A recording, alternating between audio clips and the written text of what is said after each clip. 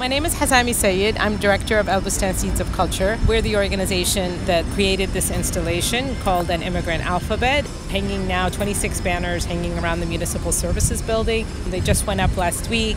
An initiative that we started brainstorming about a few years ago. My desire to work with Wendy Ewald, a renowned photographer and educator, and to bring her to Philadelphia to work with youth. The theme came about last fall to, given the population, the ethnic diversity at Northeast High School, and the current issue of immigration and immigrants' lives and sort of journeys here to America, both as recent refugees and others that have been here for some time. We felt it was important to develop a project around that.